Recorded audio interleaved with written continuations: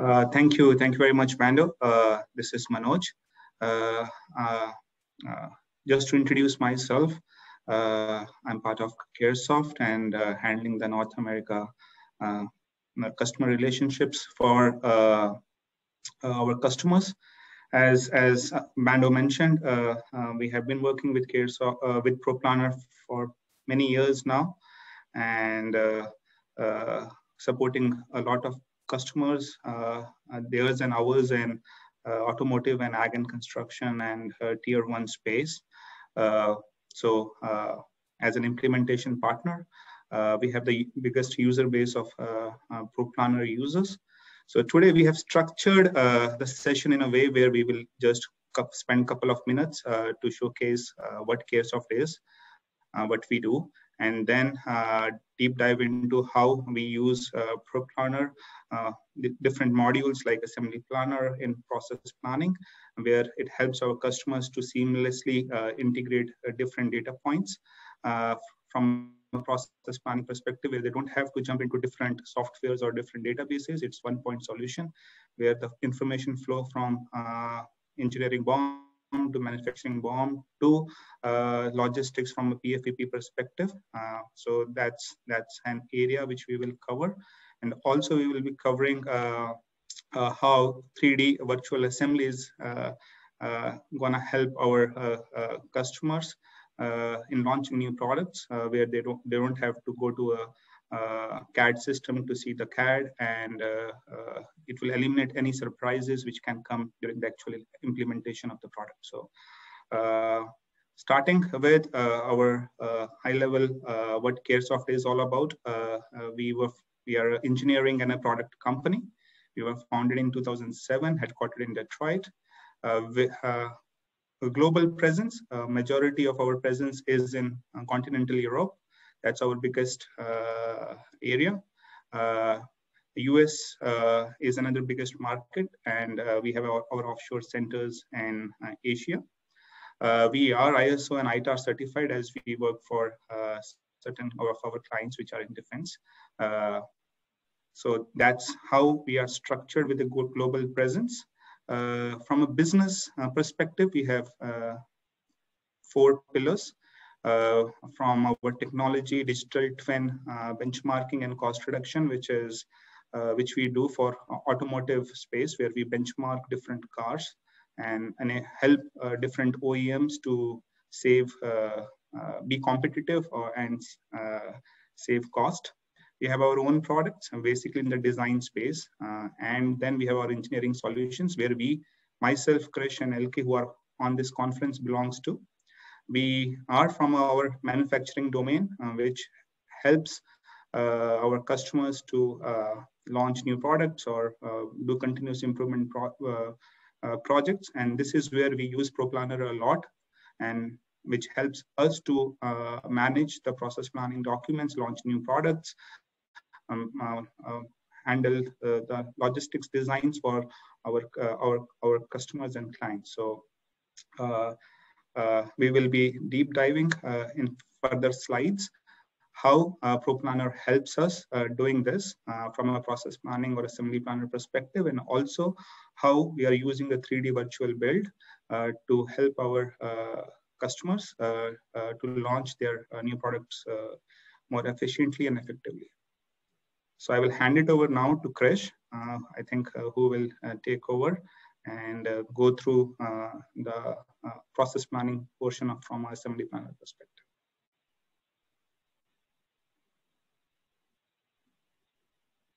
Krish, you there?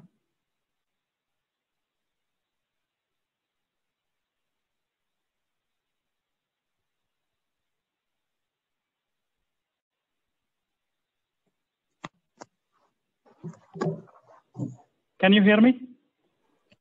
Yes, we can hear you now, Krish. Yes. Okay, good morning. I think there's a small glitch in my mic. To quickly introduce myself, I'm Krishnamurthy Sengote, and I'm based out of Chicago. I come from a strong 20 years of manufacturing background, working in various verticals within manufacturing. And I'm with Caresoft for the past 6 years. I would now like to get into the presentation. I'll switch on the video so that you can see the slides much better.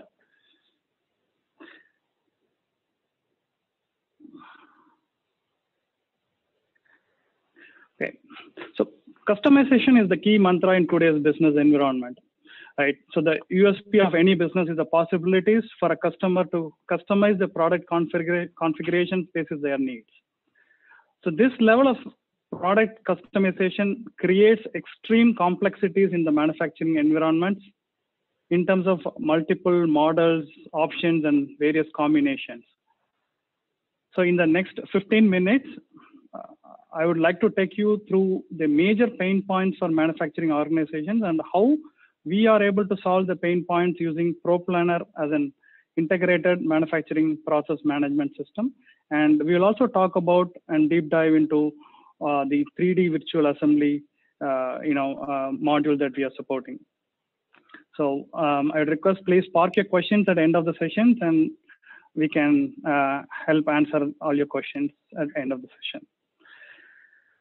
So talking about the MPD documentation, so we develop and maintain standard time at elemental level by defining activities which include time, work steps, resources like toolings, quality, information, workstation information, consumptions, and we finally map against the model and options.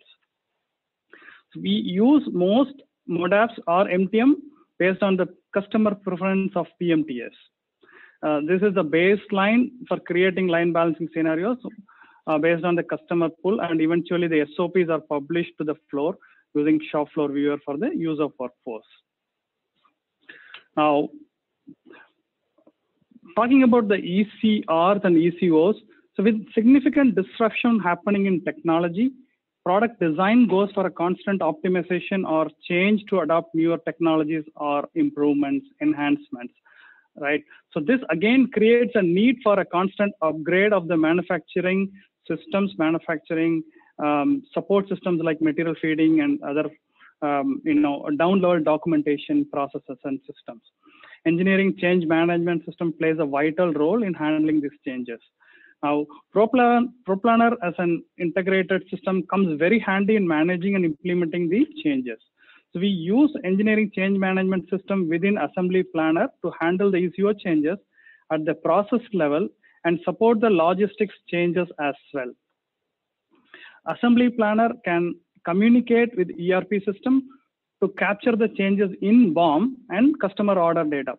So the engineering change management system within Assembly Planner creates automatic alerts to changes in BOM so that appropriate changes can be made in the system. I would say we define and maintain the process data in a 3-tier structure like routing, operations, and activities.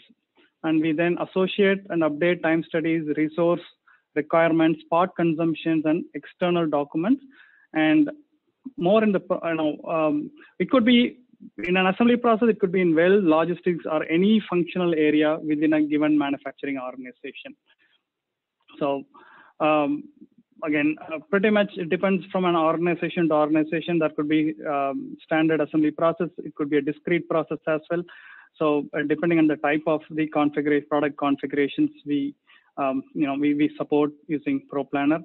And again, the changes, it's very imperative and important when the changes are triggered, it reaches to the respective functions and people are able to work on that and make sure the engineering changes are implemented on time and the old parts are purged out of the systems. So that way, the new system new parts comes in place and systems are kept clean and healthy. So, so from that perspective, ECR and ECO management support has been crucial, and we are supporting our key customers using Proplanner as a main system. Now, moving on to the next slide, I would like to give a quick insight on the 3D virtual assembly. So 3D virtual assembly is a new module in Assembly Planner, which increases the speed and quality of launching accurate work instructions and line balancing scenarios to the shop floor. So at this time, I would now like to invite LK.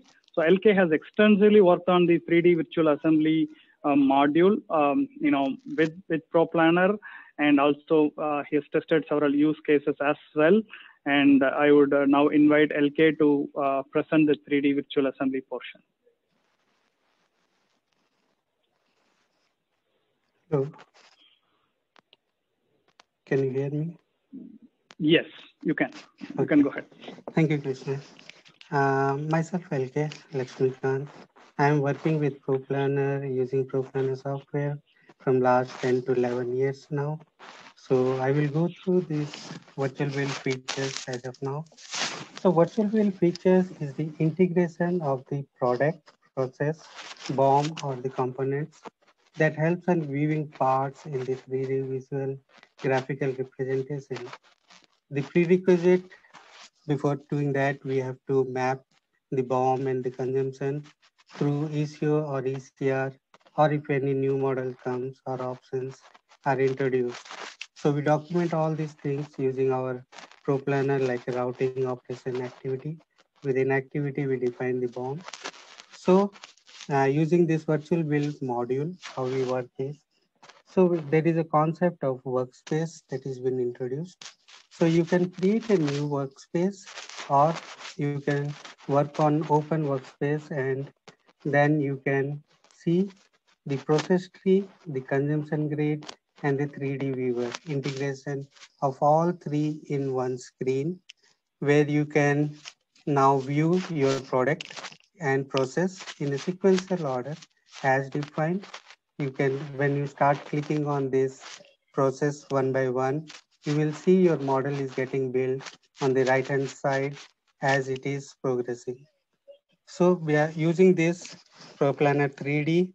What you can do is you can introduce the 3D concept in this view, and you can add your parts onto it.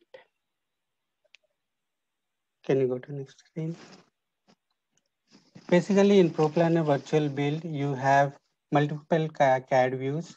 So you can work on these CAD views by on and off, doing on and off those CAD models. Next screen. And there is an image editor on it, where you can have edit multiple images at a time. You can align multiple views on same canvas, customize annotation. You can add your callouts, your notes onto it. You can integrate them, and then you can save this image. Once you save this image, what will happen is it will automatically go to your activity. Next screen. So here you can create this is image editor. You can take multiple snaps. You can sequence them. Then you can drag and drop into the image editor, and you can create your recipes at one screen. So basically what this virtual build helps is it integrates all the product, process, and BOM together into one screen, where you can use your graphical representation to create your activity. Next screen. So basically the benefits of using this virtual build will be, it is ease of creating the work instruction. It is the ease of processing the ECOs. Because once you create an ECO, then later on the maintenance of ECOs become easy. You can just open your existing workspace. You can go edit your BOM and your work steps, and you can recreate your new images based on the new parts. And you can see the progress you build of the work order or instructions or sequence of activity at one go. So that is the main features of virtual build, where you can play with new product introduction. You can create the complete list of sequence of activities, and you can view how your model is getting built activity by activity. You can analyze and you can modify as required. Thank you. Krishna, you can take over. Yep. Thank you, LK.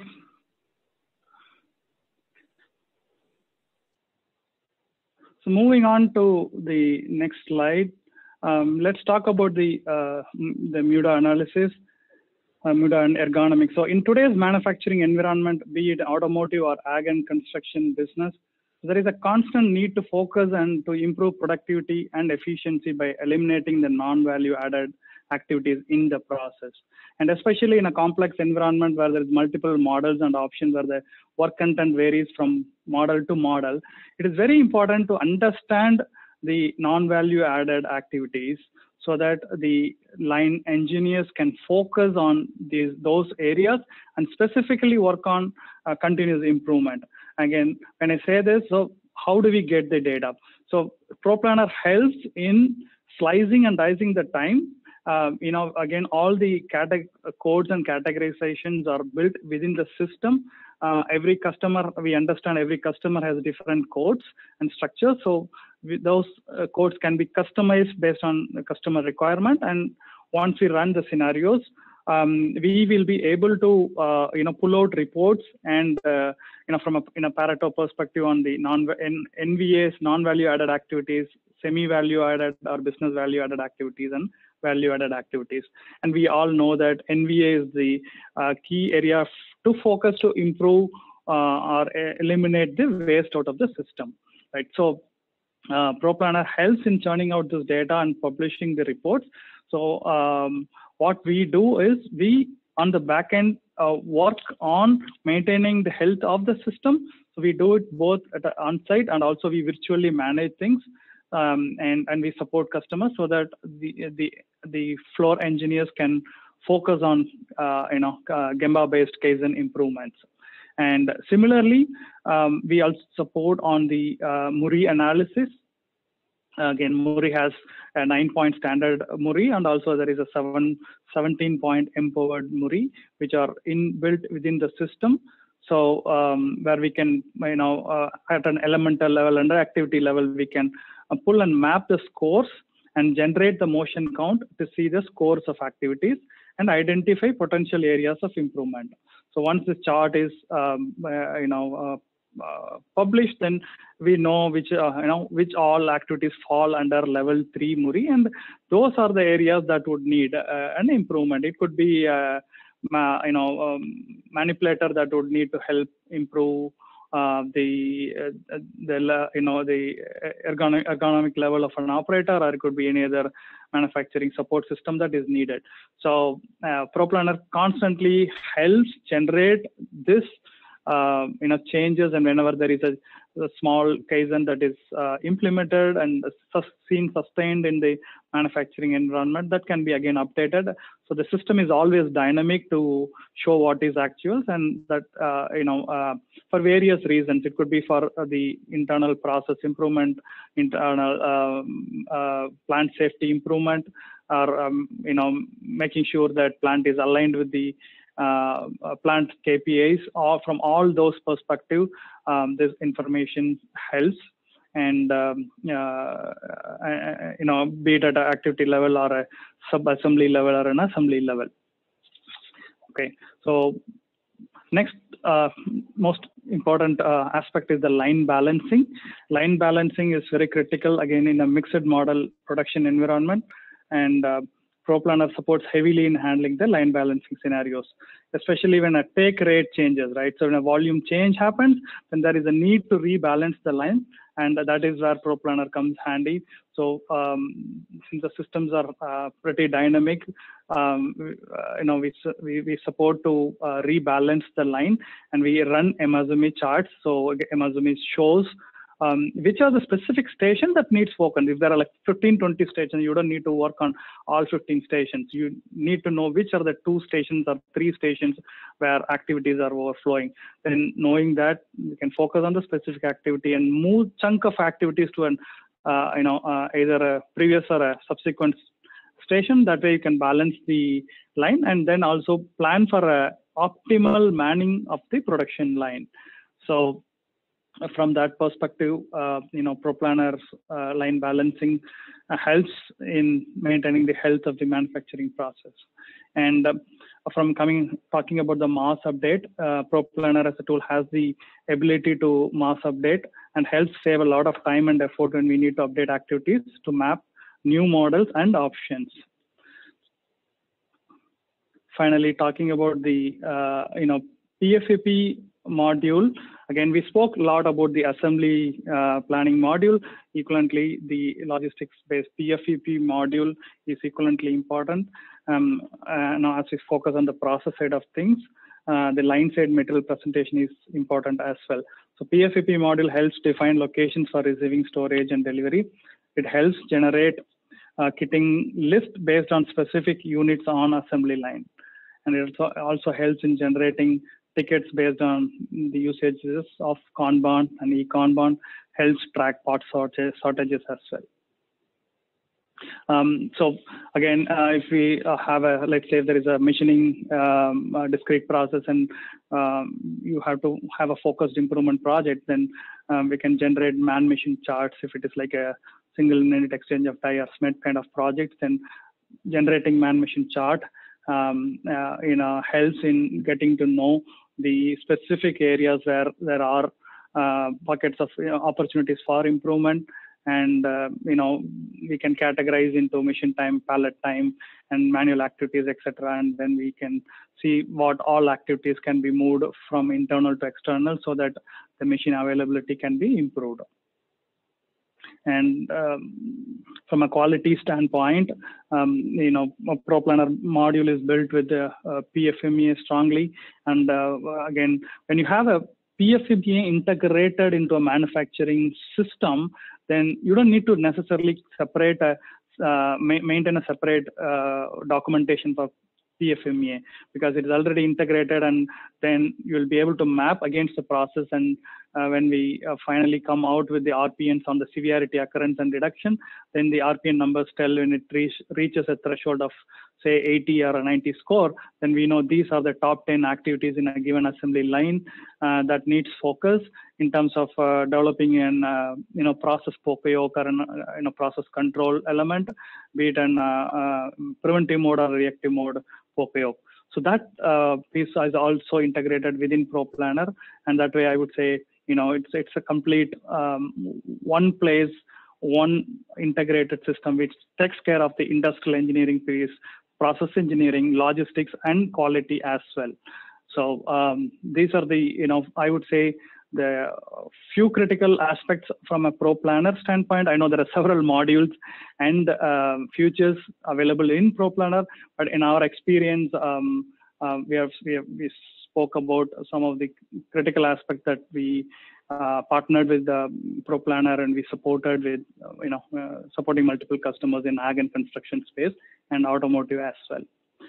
So this ends my last slide of presentation. Now we would like to open the forum for question and answers, and we'll be happy to answer if there is any specific questions. Just a reminder to everyone that you're able to raise your hand if you have a question, and we can unmute you. But for now, we do have one question from Sanjay asking, how does virtual build module work with larger assembly files? And the example they gave was an entire car assembly. Okay, myself, LK. Hi, Sanjay. Actually, what happened is these CAD modules are there. So these CAD modules can be converted into PRC and HSF files. The size of these files are very less, half of it or 1/10 of it of actual JT. So it enables you to work on the heavy equipment also.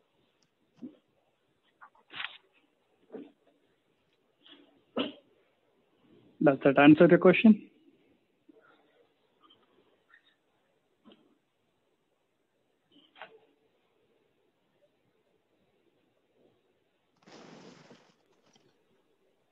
If there are no questions, LK, maybe I would like to see if you can answer, if you can just put a few words on the number of steps that reduced with having the virtual build inside of Proplanner compared to what you were doing prior.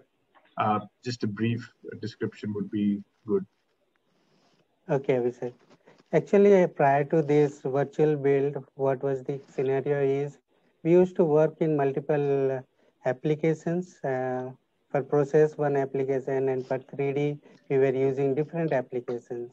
We used to have that application to create our SOPs, then save those SOPs and convert them, then import into the Proplanner.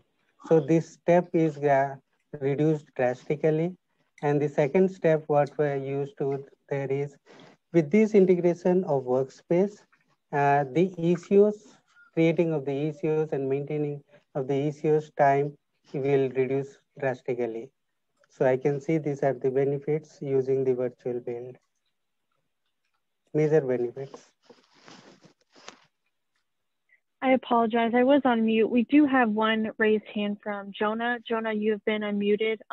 If you'd like to speak and ask any questions you may have. Yeah, I came in a bit late to the conference here, so maybe you talked about it earlier, but I've listened to all of the last half hour or so. The CAD import or inputs are lightweight formats, of course, but you, how do you get the whole structure in correct with Proplanner? I mean, the CAD boom could have a different structure than the boom that you have in Proplanner and so on. Is it difficult to ensure this? I mean, do you have to do a lot of preparation to get the 3D viewer correctly synced with the CAD drawings? Yeah, there is two ways to answer. There is a vehicle integration team is there who usually structure this CAD data into one complete structure of the JT. So this JT, if you insert it, it's very easy to use it. You can convert to lightweighted and insert and you can work on. But if you don't have a structured data, then you can activity by activity, you can import this R data and work on the activities. Is that answered your question? Yeah, somewhat. I don't know if, is it normally well structured so that they, that you can use? Normally it is well structured because for every plant, there will be a vehicle integration team who works on the structuring of the CAD data. As an end user, we just take that well structured JT and put it in the CAD module into the Proplanner and work on those in the virtual build.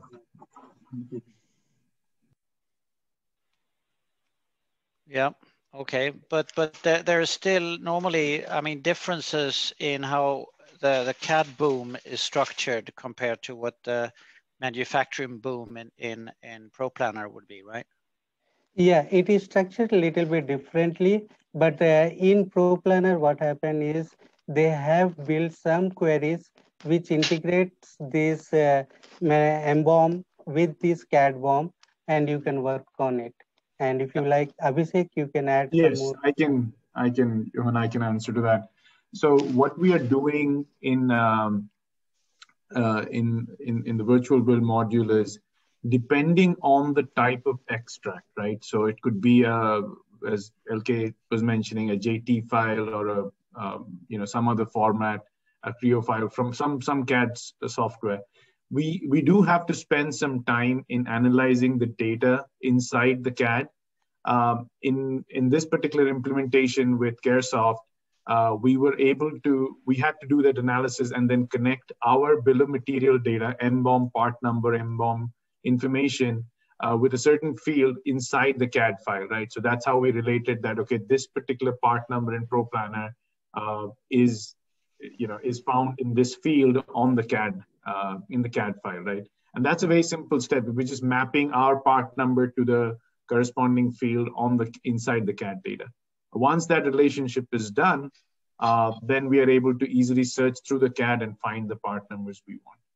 Now, you're right that the structure of the bill of material on the embalm side or the manufacturing BOM in Proplanner may not be one-on-one with how the CAD data is structured, right? And as LK was mentioning, typically there are teams that try to bring that close, but it need not be one-to-one. So our focus is to start from the end part numbers that we have being consumed in that activity, find them in the bill of material structure of the CAD file, and display those, in that particular view, right? If we have a level in embalm, let's say some kind of a part grouping that was created for consumption purposes, that's missing in the CAD, that's fine. We don't find that part, we skip it altogether, but we focus on the part numbers that we found and we display those. So end result may be that in the CAD file, I may see a much bigger structure, a much bigger assembly than what my particular activity is focused on. But the idea here is to show the user, the end consumer, what those parts are and how they're oriented, right? So I think the structure differences between MBOM and CAD are typically based on groupings that are introduced in the MBOM for the purposes of manufacturing, right? But the overall structure usually, the high-level assemblies usually don't change much between MBOM and CAD. So I think to answer your question, we're going through the part numbers in consumption and finding them in the CAD and pulling them up. Okay, sounds good. All right, we have time for one last question here quick. They don't have a name, but with the username XA634, you've been unmuted if you'd like to ask your question.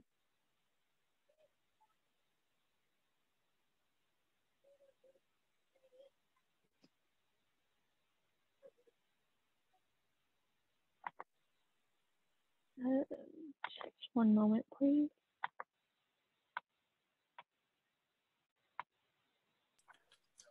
Can you hear me now? Yep, we can hear you okay. Okay, thank you. So I have two questions. One is our CAD here is Creo, and then we take it to the next step, which is Teamcenter, and we have to baseline it so everything is aligned. Is that with virtual build, we're going to be able to eliminate that Teamcenter package and just go directly to Creo to Proplanner?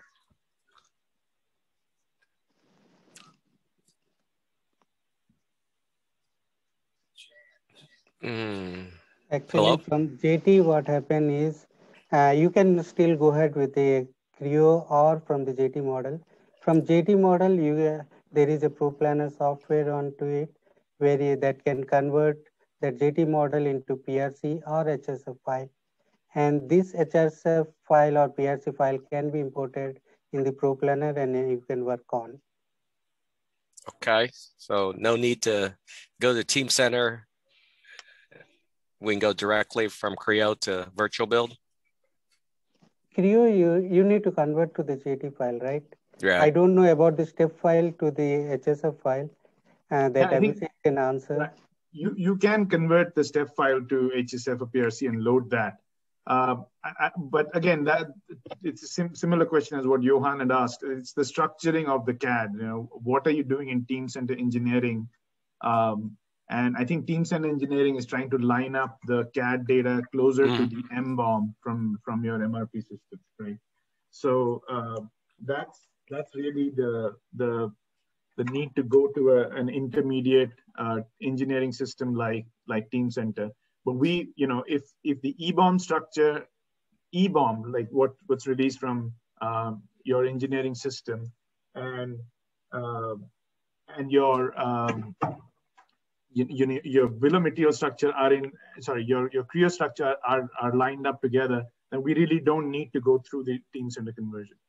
Okay. But I would go back to the need. I would go back and check what else you're doing through Teamcenter engineering. I think you're managing your configurations, your option bombs through there, right? If I'm not mistaken.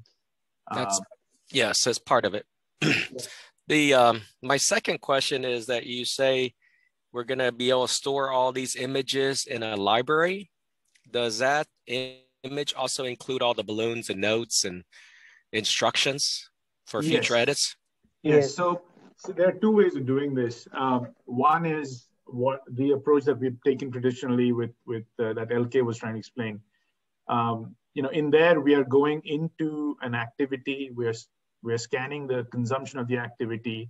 We're searching for those part numbers in the CAD file, and we're creating a view of the CAD file, taking a snapshot of that CAD, putting callouts on it, annotating it, saving it against the activity, and publishing it to the floor as a static image, right? It's an image file at the end.